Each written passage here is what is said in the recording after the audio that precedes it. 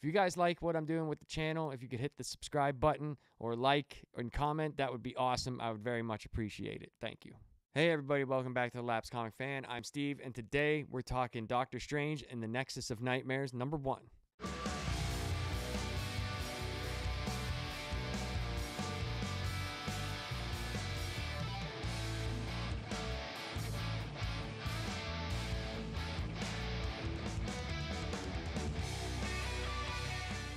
So I'm not sure if this is a self-contained story. It seems like this issue is, at least, but I'm not sure if this is going to be an ongoing series. I don't think so. I'm not 100% sure. Watch me be 100% wrong, but it's really cool. I liked it. I got this on Comixology on Amazon because it was like $2, so I was like, yeah, screw it, I'll do it. And since Doctor Strange is coming out next week, I thought that would be awesome to do because I'm going to do a couple more Doctor Strange things. We're also, me, John, my wife, and a buddy of ours is going to go see the movie. We will definitely do the same thing we always do before movies. We'll give our predictions and what we want to see out of it and, you know, whatever. But right as soon as we get out, we will give our initial reaction, and that will have spoilers. So there's that. All right, so let's get into this Doctor Strange book. By the power of the Vishanti and the waxing of the moon. He's never been one of my favorite comic book characters, but I loved the movie. I loved the Doctor Strange movie. It's one of my favorite MCU movies, and I think Benedict Cumberbatch is a great Doctor Strange because he doesn't do the whole the Nagaflumes of Nagotharin stuff like that. He doesn't do that. So I'd like to think that's pretty good. It works for comic books, I guess. Some of the stuff he does, I did not care for, in the way that they do the spells and stuff. But it's cool. I actually like this book. This book was fun, and he does all that stuff in it, and it works for this one. The comic starts off in a castle in Transylvania, where its reputation rivals nearby Castle Dracula in its heyday. And who is behind all these new atrocities since the vampire nation is relocated to Chernobyl?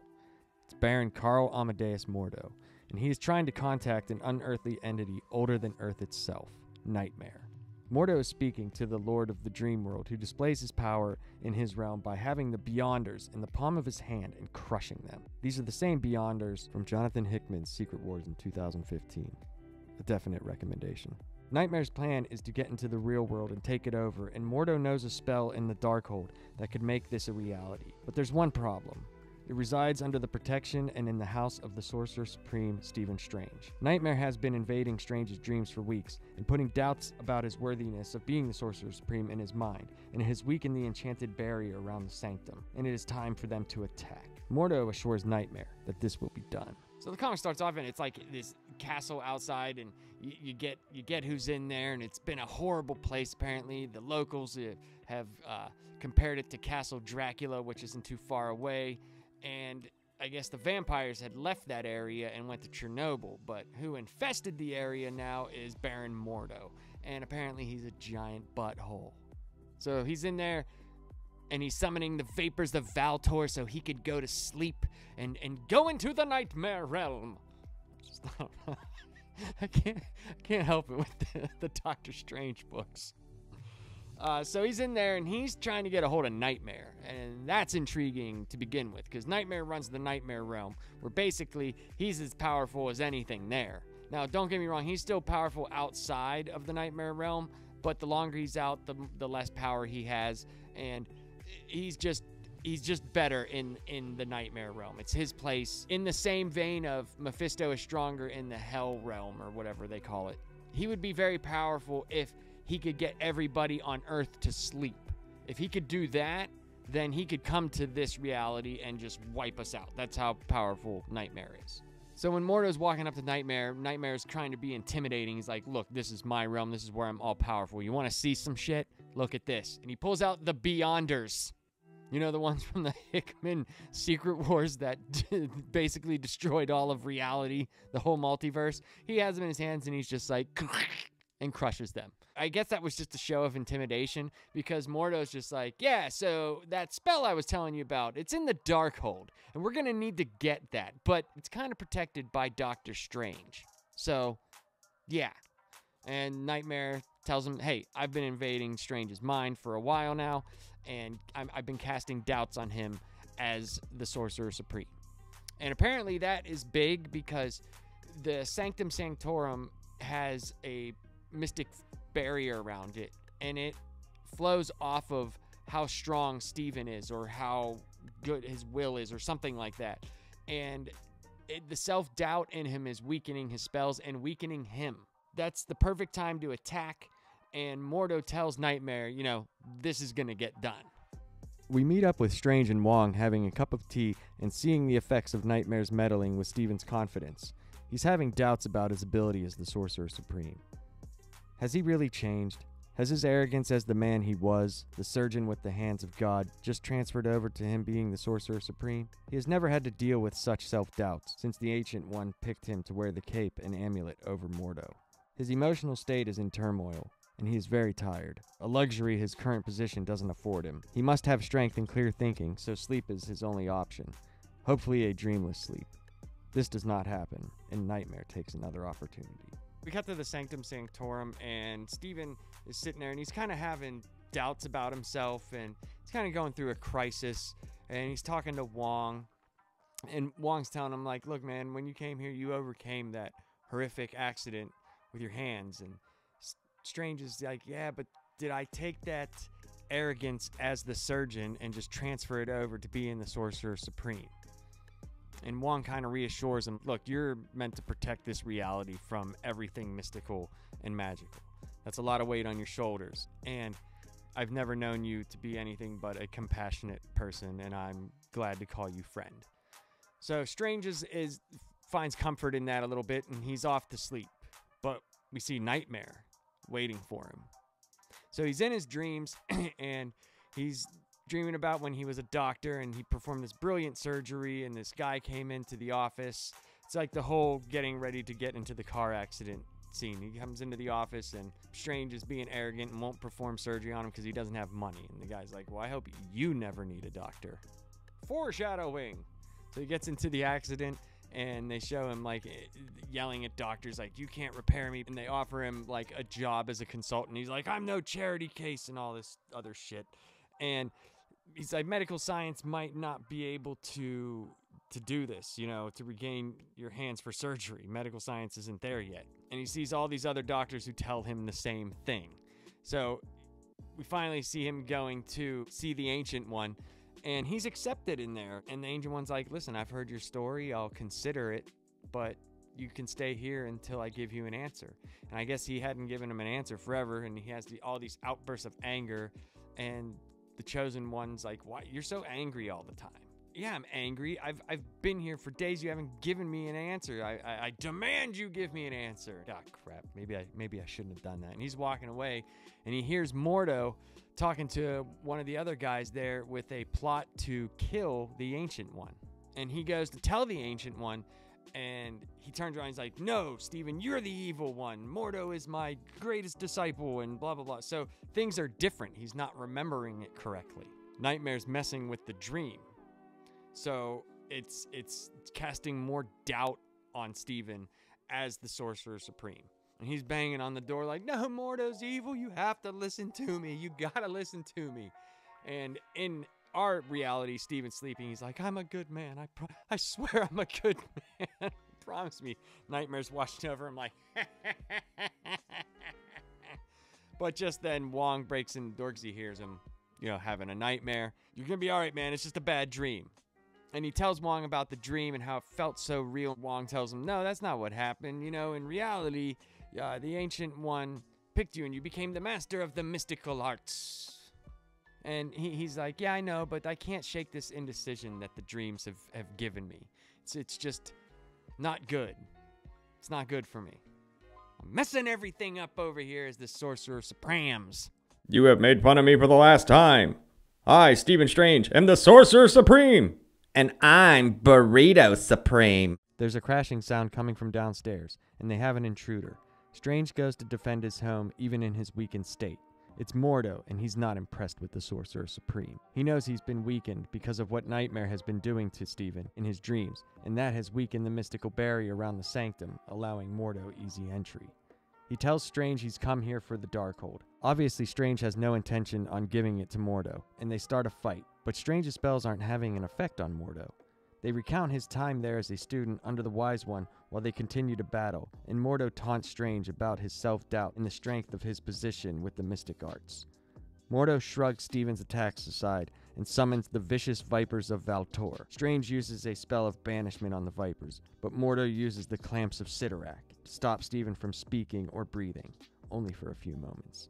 He explains his plan to use the Darkhold to summon Nightmare and absorb him so they can rule this dimension side by side and use Strange as a slave to them. Wong comes in as the last line of defense but is taken care of quickly. Mordo is drawn to the evil power of the Darkhold and takes it.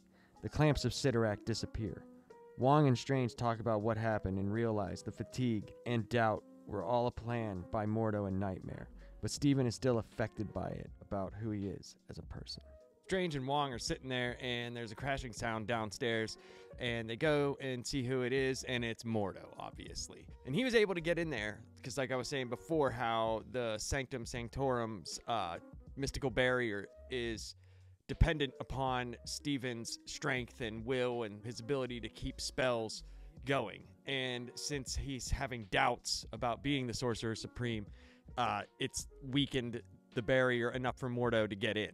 So they start fighting, but it's like Steven's spells have no effect on him. Mordo's just shrugging them off left and right, and he summons the vicious Vipers of Valtor. Everything is like the bubbling bongos of Bordoom. If it starts with whatever letter, that's the rest of it. So it's the blank of the blank. And Mordo's messing with them too. They're kind of recounting his time there, and you know how like in karate movies where they're fighting but they're talking about everything that has happened up to that point that those two people are fighting, like their problems with each other. That's kind of like what it is. Strange goes for a banishment spell, and he gets the Clamps of Sidorak around his neck, and it keeps him from talking, from casting spells, but it also keeps him from breathing. Wong tries to step in and, you know, be the last line of defense, but he can't, and he just gets wrapped up real quick. And the Darkhold is drawing Mordo to it, and he gets the Darkhold and gets out of there. So the Clamps of Sidorak come off of Strange, and him and Wong start talking, and he's like, damn, man, I just can't do this anymore. And then Wong's like, but you got to realize that this was Nightmare. Nightmare did this to you. So if Mordo would never mention Nightmare, I don't think that would have given Strange the edge, because he wasn't thinking that anyway, which I don't know why, because if you have like messed up dreams, you're probably going to think, it's probably Nightmare. I've tangled with this guy a lot. So it was kind of like, you know, just, here you go. Here's your answer. Strange. You kind of need this one because you're kind of down in the shits right now. And Steven's still racked by all of this. And Wong gives him this pep talk like, look, man, the Ancient One believed in you, and he gave you the ability to do all of these things. And you're a good man. You were a good man in waiting. You might not have been at first, but since you've been here, you have been, and you have done everything the right way. And you abandoned all your materialistic stuff. You don't care about that anymore. So Steven needed to be reminded of this. Dr. Strange, he all the doubt that Nightmare has been put into him has really been messing with him. So right now he's refreshed, and he's like, fuck yes, I am going to kick Mordo's ass. So we cut to Transylvania, and Mordo is kind of looking through the Darkhold, and he starts this summoning spell to summon Nightmare, and you know, he wants to play the ancient barriers that separated the world of sleep from the world of the wake. And I'll cut to this picture here, but it's kind of crazy. When he starts this summoning, it almost looks like Shumagorath is coming out. And I was like, whoa, that's crazy, because you see the rift start to split, but it's tentacles that come out. He's casting the spell, and he's like, all the evil entities that come from darkness that want to come into this reality, let it be, basically. And that's whenever we get Doctor Strange, who comes back to deal with Mordo. Doctor Strange leaps out of a portal to stop Mordo from summoning Nightmare, but Mordo is ready for him, and they proceed to have a high-level sorcerer fight. Steven summons the Ebony Bolt of Bedevilment. Mordo counters with a Conjurer's Sphere of Containment that many occultists have tried to break free from but have failed. Steven reminds him, while that may be true, they're not on the level of Doctor Strange, and he bursts free from the containment sphere. Mordo goes in for another spell, but it is countered by Steven with ease. He has one last trick up his sleeve and calls upon the flames of Faltine. Steven has very little time to counter this spell, or it will give Mordo all the time he needs to finish bringing Nightmare into this dimension. He flips through the Book of Vishanti for a counterspell in his mind, and he has it. The whirling winds of Watum. They'll be enough to stop the flames and blow Mordo away from the altar he started his summoning from. Now it is time for Mordo to pay for his sins. So Strange leaps out of this portal, and it's awesome. He's all, I am here! Ah! And he's gonna stop Mordo from summoning Nightmare. They have this awesome sorcerer battle where they get into, you know, he's using the ebony bolts of bedevilment, and Mordo counters with a conjurer sphere of containment, which nobody has ever broken out of. And Mordo's kind of taunting him, and he's like, look, dude, those are other sorcerers you caught in there, not me. I'm fucking the Sorcerer Supreme. But boom! And busts out of there. It comes down to Mordo uses the flames of the fault line, and Doctor Strange has very little time before the flames start eating up everything. He has to go through the Book of Vishanti in his head and do this very quick, and he's got to find a counter spell. And he comes up with the whirling winds of Watum. He does. And that blows Mordo away and seemingly stops the summoning. But it's already started, so we don't know how much is open and if Nightmare can get out anyway, or what he can do, or if anything else can slip out of that hole. I mean, maybe even if Nightmare can't get out, maybe something else can. So there's a lot of stuff going on here, and some of the stuff is hilarious because, like, there's a part where Mordo uses these spikes of the seraphim or something, and he's in Strange does a counter spell, and he's like, let that fall like petal blossoms at my feet. It's just like, Jesus Christ, dude, that's a lot of talking for fighting. But I mean, we're dealing with massively powerful people here, massively powerful. Like if there was a spell from the Darkhold that could get Nightmare into this realm and he could have all his power, we're screwed. We're completely screwed. The end is near for Mordo, but he tells Strange it's not over because the powers from Nightmare's realm are ripping through the rift that he started. Strange has another dilemma that takes all of his confidence in remembering spells. He uses the spell of closure from the pages of the Darkhold itself. Mordo can't believe his perfect plan has been overcome by Doctor Strange, and Nightmare grabs Mordo as the portal starts to close, telling him his arrogance was his downfall, and for failing him, he will pay with all the atrocities of the Nightmare realm. Mordo begs for his life, and Strange tells him he was willing to sacrifice his own reality by having Nightmare's realm devour ours. Let the scales be balanced, and it devour you. After everything is over, Steven brings the Darkhold back and places a spell of concealment on it and talks with Wong about the darkness of the book and never having it fall into the wrong hands again. They talk about the problems he has and will probably struggle with them every day, but he will never let them manifest as blatantly as he did because he will always strive to be the good man he knows he sees himself as. He tells Wong good night and goes to sleep. No one has earned a peaceful sleep more than the Sorcerer Supreme this night. So everything is seemingly over, but Mordo points and he tells Strange, look, Nightmare's coming out. It's already started. You can't stop it. And Strange has to remember another spell. All that confidence that he had before has come back to him, where earlier in the story, he wouldn't have been able to do all this. Like, remember the spell from the Book of Vishanti right off like that. Now he has to remember a spell from the Darkhold, a spell of closure, and it starts to close the rift. And this is where Mordo just breaks down. He's like, my plan! Like, no! No! And it's just going from worse to worse for Mordo, because that's when Nightmare decides, I might not be able to get out of here, but you? And he grabs him. Mordo's begging for his life. Begging Strange, please, please save me.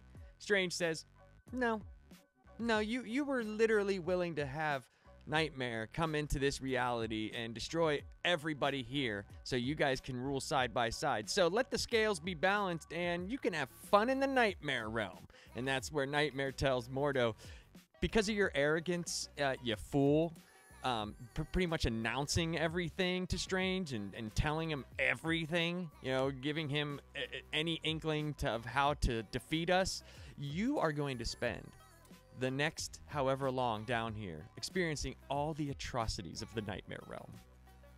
I thought that was fantastic. I thought that was so great. So after everything is over, Strange brings the Darkhold back. He puts a concealment spell on it so it can never fall in the wrong hands again. And him and Wong, they talk about what happened and all is put right. And at the end, Strange takes a nap. Basically, he goes to sleep, and no one deserves more sleep than this guy at this point. And that's how it ends. And I thought this book was really fun. It's a self-contained story. The art's cool in it. Doctor Strange, like I said, it's not my bag whenever it's in the comics. I like him in certain comics, but I've never really read his own stuff.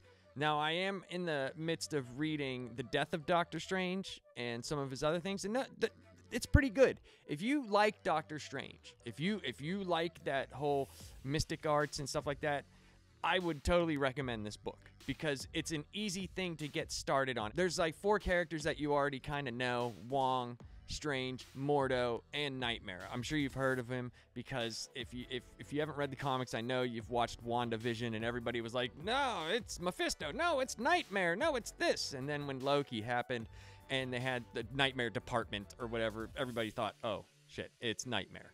And it's just a really good book for you to read, self-contained. You don't have to have any other reading. All you need to know is Doctor Strange is the Sorcerer Supreme and Nightmare is messing with his head. That's really all you need to know, and it's a really good book just to get into. I liked it. I give it a recommendation. What do you guys think? Comment below and tell me what you guys think, man. I dig it.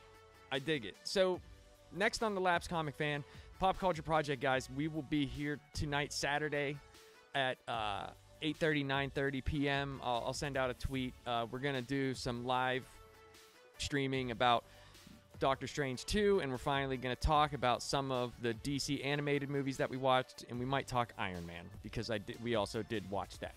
So I appreciate everybody for being here. Also, the Batman contest winner has not gotten a hold of me. He has one more week, and if he doesn't, I'm going to give it to a fan or somebody in the stream. I'm going to set something up to where you have to be in the stream to win, and I will pick a winner.